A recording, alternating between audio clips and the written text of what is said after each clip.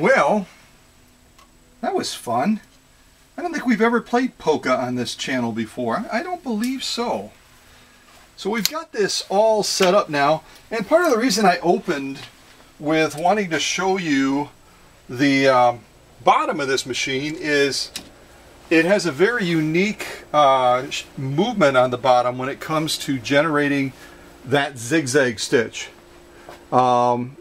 That motion creates quite a bit of normal vibration through the machine, which, you know, it's no wonder it's not going to be quite as quiet as some of the other ones that have the simple needle swing when it comes to generating that zigzag stitch.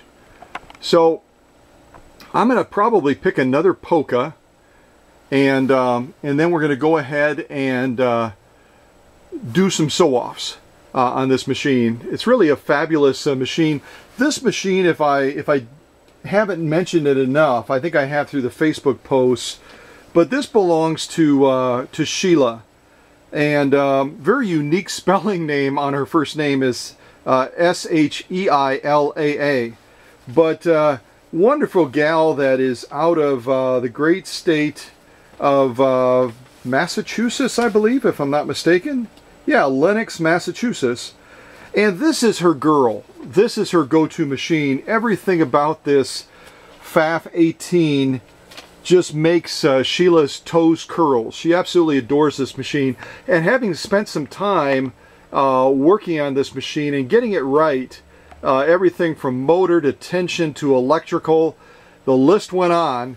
As a matter of fact, I may have mentioned to you all that when Sheilaa sent her machine, she also sent a list of concerns. I'm not going to read them in detail, I'm just going to show them to you in the shot, but that whole list there goes down everything from needles to tension to bobbins case, to the machine sounding like a truck, to not being able to sew over pins, and the wiring, the hand wheel, the needle throat plate.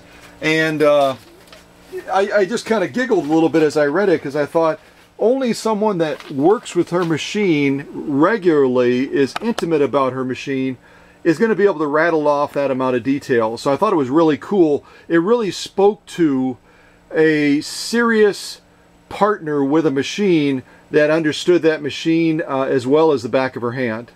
So, and a couple of before I jump into this sew-off, I know I'm kind of hopping around a little bit here, but before I jump into the sew-off, the other thing I'll mention is one of the other challenges that I found on this machine, as far as the hand wheel that Sheilaa mentioned, was the clutch on this balance wheel was backwards.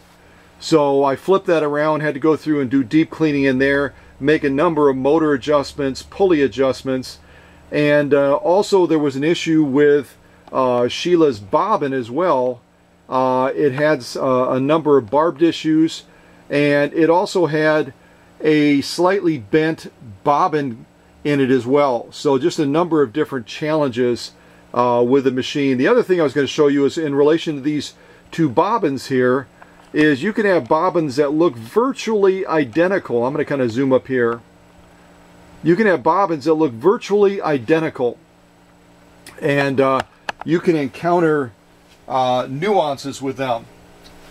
This machine that Sheilaa has pretty much works with the equivalent of a class 15 bobbin. Here you can see two of those bobbins side by side. For all practical purposes, they look identical, but when I measure them with the calipers, there's just a slight variance as far as the width, the girth of the bobbin. Secondly, the inner circumference here, that you really, I mean, it's absolutely critical in order to wind a bobbin. One is bigger than the other. This one here will not, no matter how much you try, it will not fit over that mounting point to be able to wind a bobbin. While this other one that is just slightly different in caliper measurements slides on beautifully. So that is the problem with aftermarket, is the size tolerance that they allow when they engineer their products. It can be 3/1000ths of an inch off, but that might just be enough that it's not going to fit on here to wind the bobbin. I've encountered that with a number of aftermarket type bobbins. And so, you know, be careful. It's always best if you can go with the original bobbin to go with an original bobbin. Okay, so blah, blah, blah, blah, blah, blah, blah. There you go. The only request that Sheilaa asked that I could not fulfill, in spite of all of my digging and research, is she wanted a needle plate that had the markings on it so that you can do your seam tolerances, your seam measurements more easily. Couldn't find one in spite of how far I looked. Found a number of them that would have the seam markings on it, but they would not fit these feed dogs.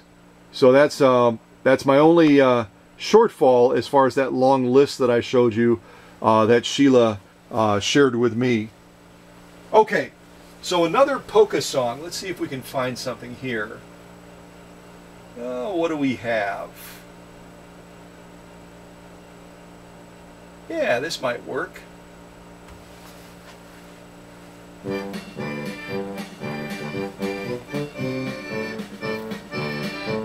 Polka is a real big thing in Germany. Having lived there for 3 years, I can attest to that. But also it's Wisconsin. You know what I mean? All right, let me flip the screen around. Let's do a little bit of sewing with this PFAFF 18.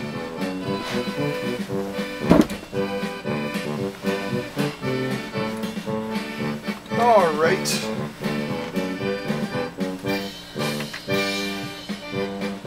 Okay, I think we'll start with this elk hide. I love this stuff. It's one of my new favorites. So we're going to do 3 layers on this, and I think we'll do a zigzag. So there I've got my 3 layers, probably around 14 ounces of leather. And I'm going to go ahead and slide it underneath this presser foot. Really nice clearance on this PFAFF 18. Really, there's no difficulty at all in fitting heavy grade material and multiple layers underneath that presser foot. I'm going to go ahead and change this to a zigzag, and then we're going to zip down and see how this PFAFF 18 does with a task that you've seen me sew on a couple of the other machines as well. All right, here we go. Oompa, oompa, oompa, oompa. Wow, that was just a little too easy, right? It's got to be the polka music. Perfect stitching on both sides, both the lock and also the top stitch. Did find, and I'll share those with you in a little bit. I wanted to show you, for those of you on YouTube that don't do the, still don't do the Facebook thing. You know, I'm going to turn your names into Mark Zuckerman or something. No, I get it. Today is a different, this is a different world now. It just is, and I totally get the caution point. So here's our zigzag that we just did through 3 layers of this genuine elk hide. It's absolutely spectacular in every way. The stitch formation, the stitch spacing, the integrity of the stitch is just absolutely amazing. And if you look at it from the side again, it's just a reminder of what we just went through. This is no light task. And again, if you have a PFAFF 18, unless it's been to this workshop, please, please, please, don't take on and try to, you know, duplicate the sew-offs that I do, because Sheilaa's machine, as you'll see if you haven't already seen them in the Facebook shots, it went through an intense overhaul to get it ready to do sewing like this. So that's our 3 layers of genuine elk hide. I'm going to put that behind the machine.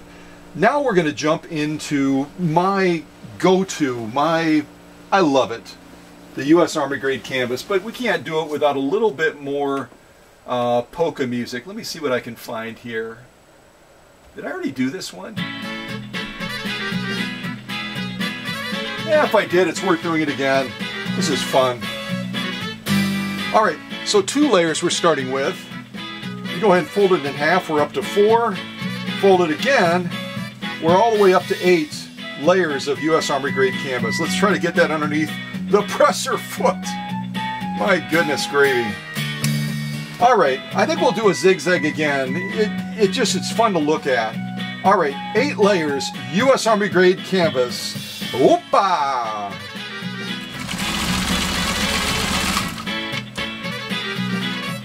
All right, that's a new level of easy.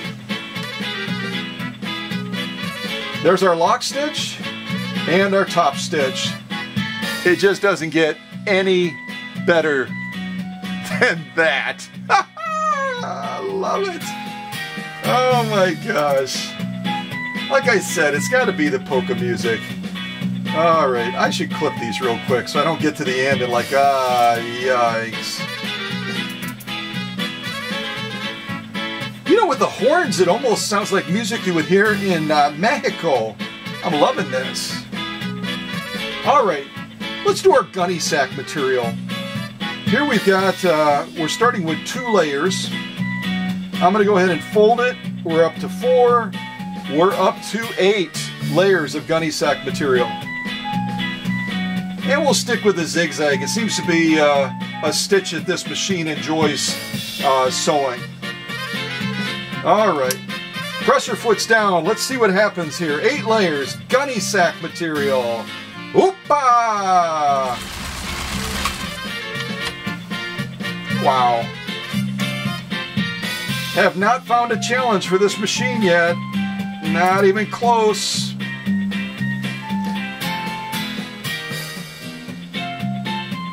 So there's our lock stitch on the bottom there. Absolutely perfect in every way. And our top stitch, absolutely spectacular. All right, I'm going to do our last stitch off, and just for kicks and giggles, I'll flip us to a straight stitch. Here's our commercial grade vinyl, and you can see it from the side. We've got 6 layers of this stuff. If I pinch it together, that's what we're contending with right there, folks. I'm not making it up. That's crazy. All right, let me see if I can slide this underneath the presser foot. Come on, you silly guy. All right, presser foot down. 6 layers of commercial grade vinyl. Here we go. Whoopah!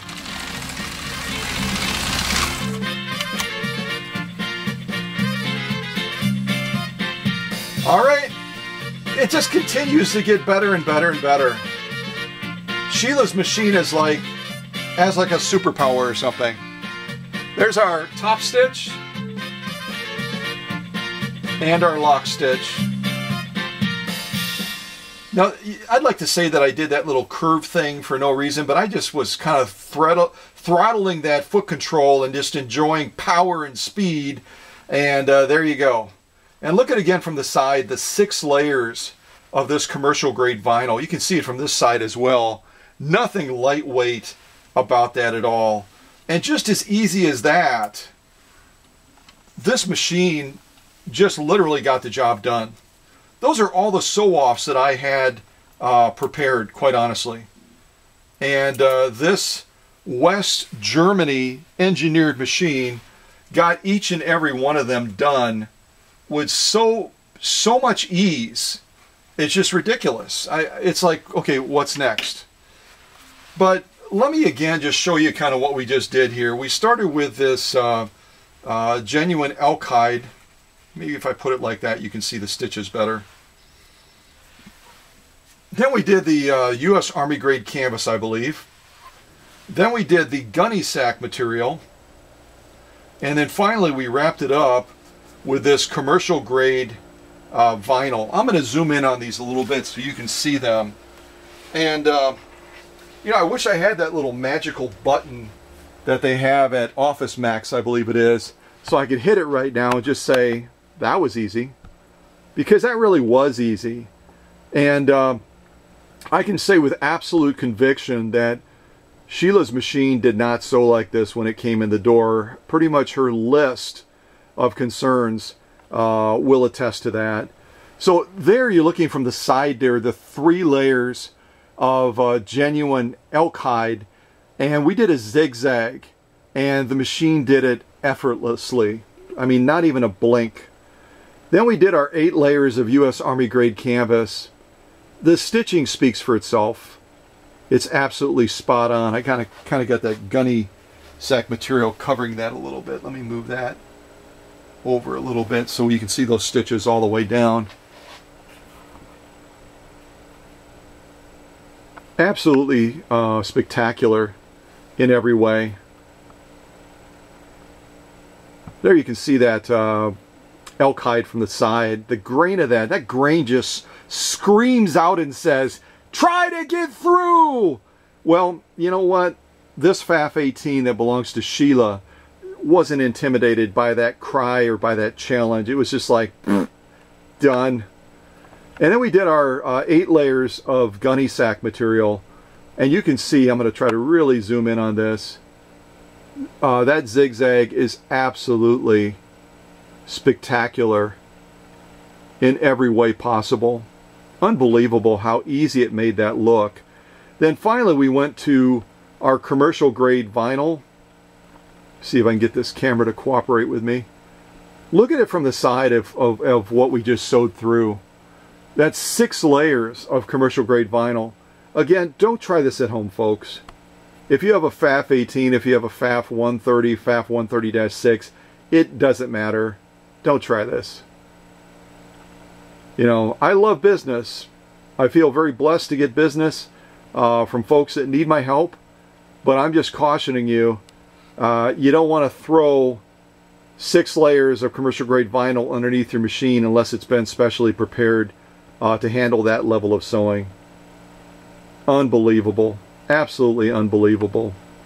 I really feel like I should do more sewing because I do have a number of additional polka pieces, but I mean, look at what we just did. All of those sew-offs that quickly with that degree of ease on the part of this PFAFF 18. But you know what I'm going to do? I'm going to jump over to the computer real quick and I'll take you through some of those progress shots that I talked about, if I can actually find my computer. Those are some of the music pieces that YouTube lets me use. Those are kind of up on the screen right now, but we're not here to look at those.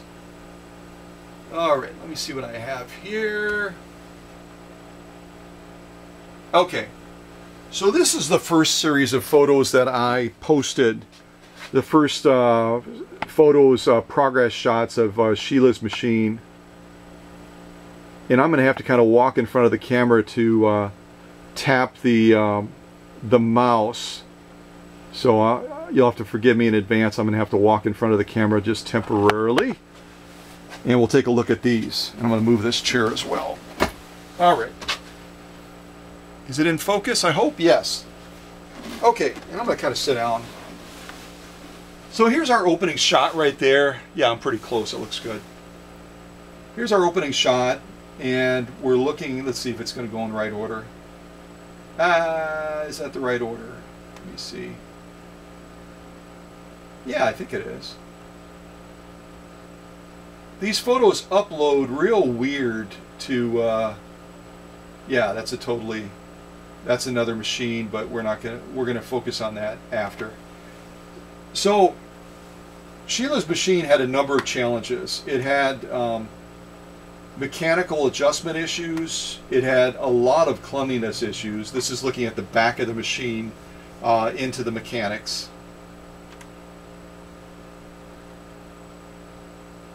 And you can see how they're out of order. I'm not putting the cover back on. I'm taking the cover off and they're just totally out of order. So here's the back of Sheilaa's machine, just kind of showing you the look of the machine. Here we have that proud branding mark of Western Germany. One of the classic machines from the early 1950s, late 1940s that still announced that very proudly. Here we've got the feed dog control right on the front of the machine. If you want the feed dogs fully up and engaged, you go to number 2. If you want them partially engaged, so you're like sewing lighter materials, more delicate materials, you go to number 1. And then if you want no feed dog pull whatsoever for freehand embroidery, you go to 0. There's our tension control, which was really, it needed a lot of care, a lot of attention, and had to totally disassemble it, as you'll see in the pictures eventually. There's the inside of the faceplate. Just a lot of filth a lot of points that needed lubrication and conditioning and cleaning. Now we've jumped to the bottom of the machine where you're going to see a lot of that dirt, a lot of that filth that had to be cleaned off. And again, because of the design and the engineering of this machine, there's a lot of pivot points. So you have to be real meticulous when it comes to oiling all of those pivot points. Here we've jumped to the top of the machine. You can see right in here just all the dirt and filth. This machine has been used a lot. It is Sheilaa's go-to machine.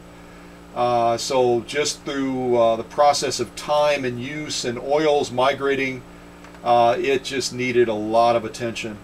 And there again, it's on a sequence. I'm not putting the cover back on. I'm taking the cover off. Kind of a faceplate down shot. Here is some of the electrical challenges that were with the machine. This is a contact that was designed to go into that plug point junction, and it just had a number of cracks in it, and the wiring, you can see this is all black tape and stuff. It was just a mess.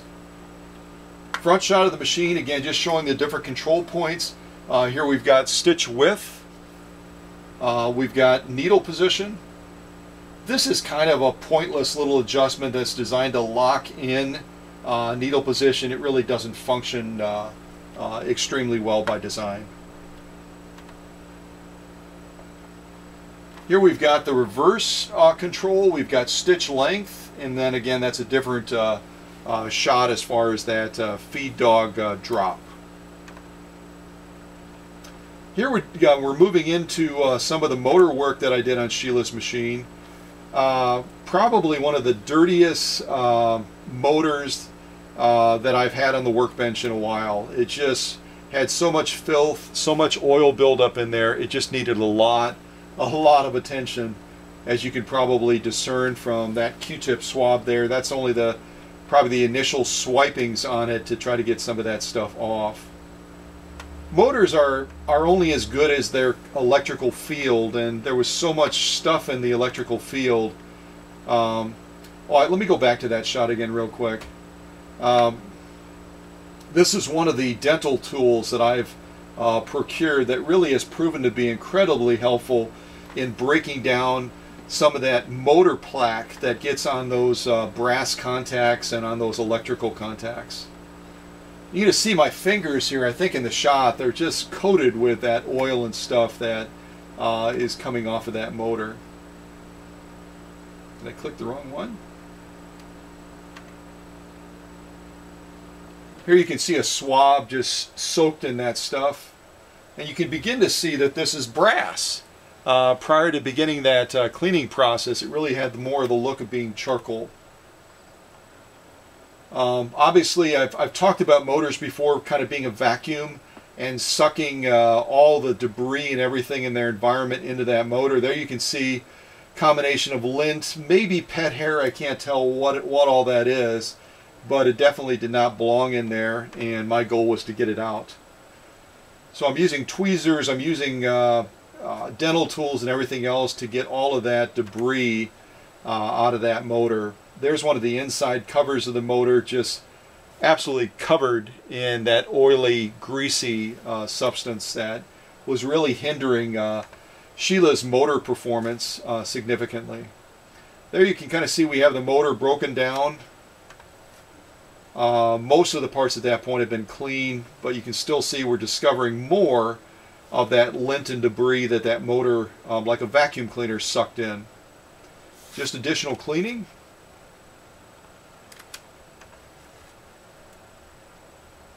We're getting a much happier motor at this point. And as evidenced in the sew-offs that you just saw in this premiere, that motor is just totally reborn at this point.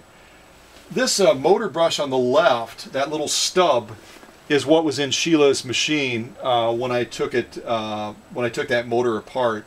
And this is the new brush that I installed. Motor brushes, they have to be surgically fit to the machine. This motor that again is a specific machine to this PFAFF machine. Really it took a little bit of finagling to get the right fit on those motor brushes. Also here you can see is one of the new electrical contacts that's tucked underneath the bottom of the motor to get that wiring back the way it's supposed to be. You can see another shot of them there. And those are rated for probably close to 30 amps, and we're not even close to that on this motor. This motor is probably right around an amp. And there what I'm doing is, after all the rewiring, is I'm doing a bypass test just to check to see that before I finalize all the contacts and seal them, that motor is going to fire up properly and run properly with the new motor brushes as well. Also had to rewire a new plugging point as well. The other one just had some issues with it, so that's kind of what you're seeing there. That is the pulley off the motor, and I think I'm just showing there that we had to do additional cleaning on it. I think that's about all of them. Yeah, we've gone full circle. So, and again, as I said in the other video, this long expanse of photos that you just had a chance to see, if you're not a Facebook person, this is only a smattering of the photos that I could have taken of all the different progress steps that I took Sheilaa's machine through. You know, conservatively, I would say with all the steps, I would have easily 100 to 150 photos that I could have shown, but we just went through, I believe, close to 80 photos between those two sets that I had. I believe, and I actually have another set to show you as well, I believe, right over here, if I'm not mistaken, if it'll load. My computer is not the happiest computer in the whole world. Yeah, I do have additional photos. So these photos are going to focus on the raceway and the hook system, I believe, primarily, if I can get it lined up. We'll go through these real quick as well. Let me see what my time is. We're getting real close on the time. I better hurry up with this. Okay, so here's just a front shot of Sheilaa's machine. I've got it kind of elevated. Come on. So we're looking into the raceway. I'm going to click through these a little bit quicker. Here I'm disassembling the raceway and hook. Incredibly filthy and a lot of debris in there. So here again you're seeing the different components of that. We're going to get a little bit closer. You can kind of see all the filth and the dirt in there. Cleaning some of it out with a Q-tip swab. I also use dental tools as well.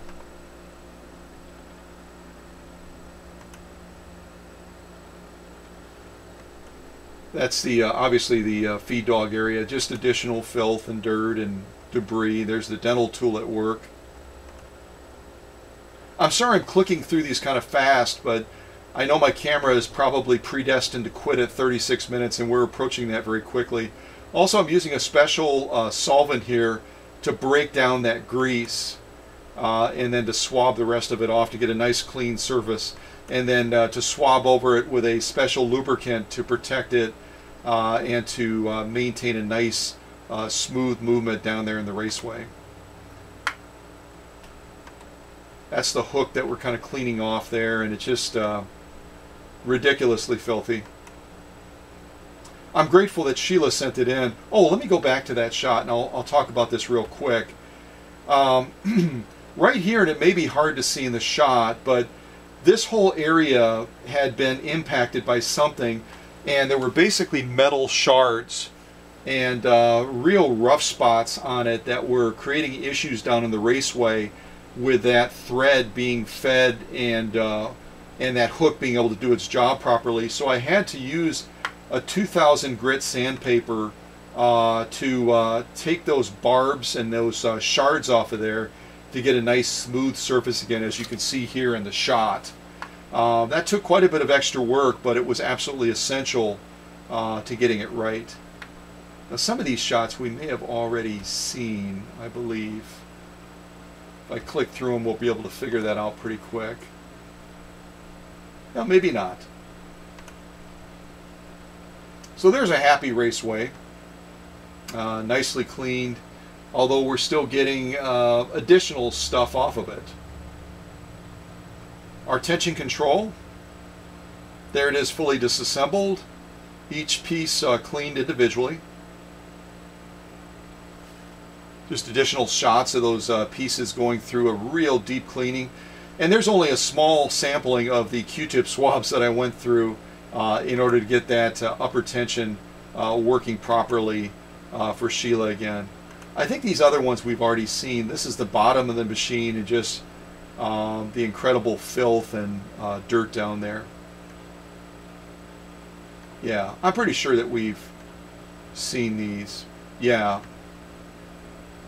But if we haven't, we're seeing, if we have, we're seeing them again. If we haven't, then we're seeing them for the first time. So there's a full loop back to the beginning again. So it just gives you an appreciation, I think, for the level of surgical conditioning and cleaning and attention that I give to each one of these machines that I have the privilege of having on my workbench. Sheilaa's machine is an absolute jewel. It's an absolute jewel, and I know she's extremely excited to get it back. Each and every time she had planned to try to get it packed up and shipped was another time where we were going back to her getting another project in. She's very much in demand out on the East Coast. I don't know how far her work reaches out, but everybody wants to work with her, and so her girl, this PFAFF 18, is in constant locomotion and constant demand. So really a great privilege again to have this machine here.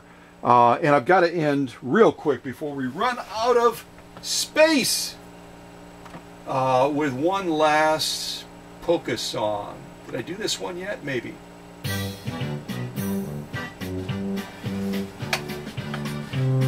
You know what? Polka music is just one of those settings where you just gain a new appreciation for what a tuba can do. And if any of you played tuba in school, wow, kudos to you and your insanity in wanting to haul something that big around.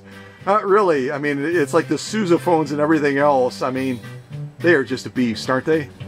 But they produce a sound that no other instrument can produce. All right, let's take another look at those sew-offs real quick before my camera decides to quit. Maybe it already quit, I don't know.